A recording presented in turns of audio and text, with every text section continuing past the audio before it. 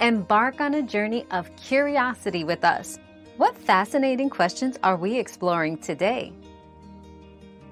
To rename a dropped pin on many mapping applications, tap the pin you've placed on the map to select it, often bringing up an information pane or dialog box. Here, look for an edit option or a pencil icon, which typically indicates the ability to rename or edit the details of the pin. Enter the new name you'd like to assign to the pin and save your changes. The exact steps may vary depending on the application you're using, but the general process involves selecting, editing, and saving the pin's details.